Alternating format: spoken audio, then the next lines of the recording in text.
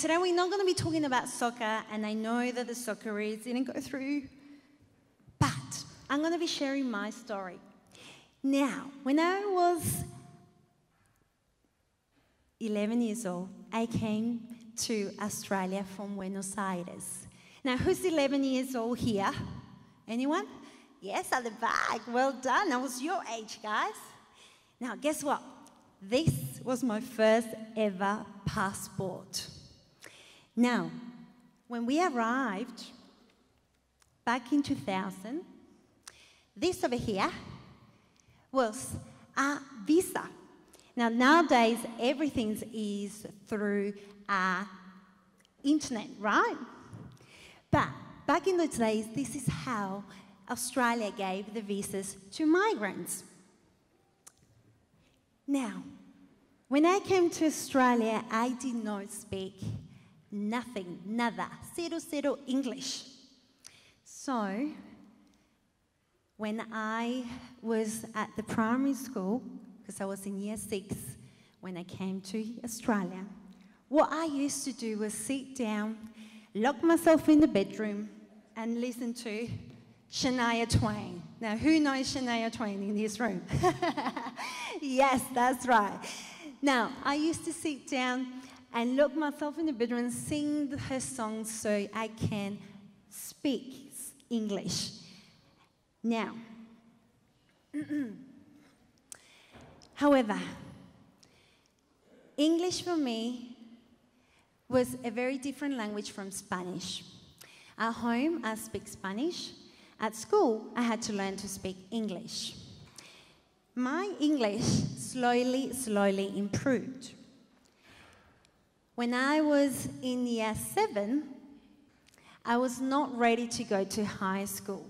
So I had to do another extra year I went to the Adelaide Secondary School of English. Now, in this school, this is when I learned to learn English to be able to go to high school. It was fun days at the English secondary school because there I met a lot of people from overseas and interstate and internationally. I was getting ready to go to high school. I was getting ready to learn and ensure that I speak well English. So I joined high school. And when I joined high school, in year 8, year 9, and year 10, I was not talking a lot of Spanish at home. Because at school, I used to get teased by my accent. That I used to get teased that I had a funny accent or people did not understand me.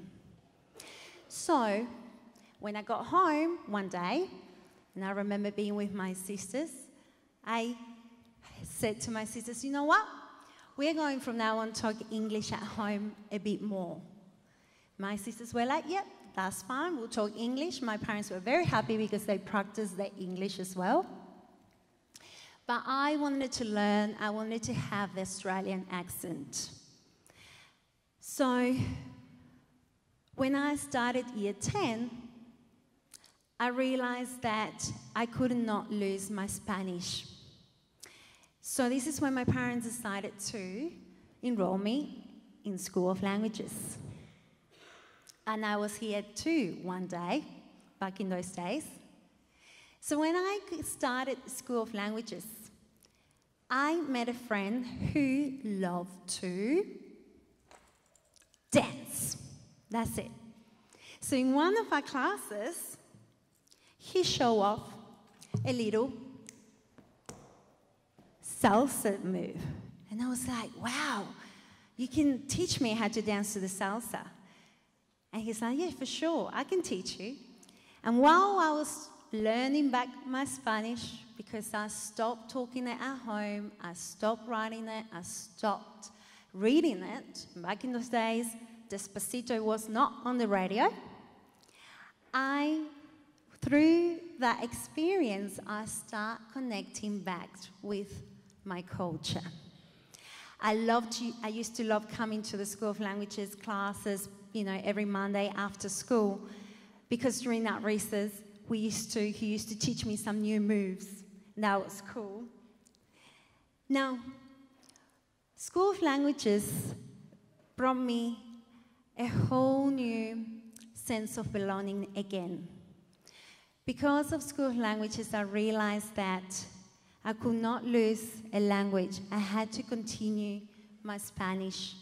I had to embrace it, so I did. Now, I also, before finishing year 12, I got a certificate and a word of merit. Now, who's going to get one of these today? Wow, look at you all. Well done. Well, I'm sure because when you have a passion and when you really persist and you have a dedicated soul to continue to learn your language, you get an award. So I was here too on the stage, guys. Now, high school came along, finished year 12, graduation came along, and high school seemed to be very different. Because when I graduated, you can see this is my old t-shirt, my friends started calling me Miss Latina. And I was so proud for them to call me that. Because you know what? When I was, during lunchtime, during recess, I used to teach them some really cool Spanish words. And they loved that. And I was very, very honored that I was able to do that while I was in high school. So, what is it that I do now? Because of languages, because of my culture, take this out for a minute, and because I love dancing, I opened a dance school. Now, I'm just going to show you. The dance school is called El Ritmo. Now, we're here every Saturday in the city. And I teach kids, just like your age, how to dance to the Latin rhythm. Why? Because I realize that I have a language, I have a culture that I would like to share, and also I have a passion. So, I hope many of you here in the room today, one day when you grow up, will do something more than extraordinary with your language. I hope one day you can also be inspiring many kids across Adelaide as well in Australia. Language goes beyond learning words and getting the words right. When you explore language with the arts, with math, with writing, anything, you can be anything, you can use language with anything you want. So, I would like to close sharing my little story, saying to you guys that you all are in a beautiful pathway. And then one day, I'm sure, you can also become anything you want with your language. Embrace it and make a difference in someone else's life. Thank you, muchas gracias, and thank you to the School of Languages for giving me the opportunity to share my story. Gracias.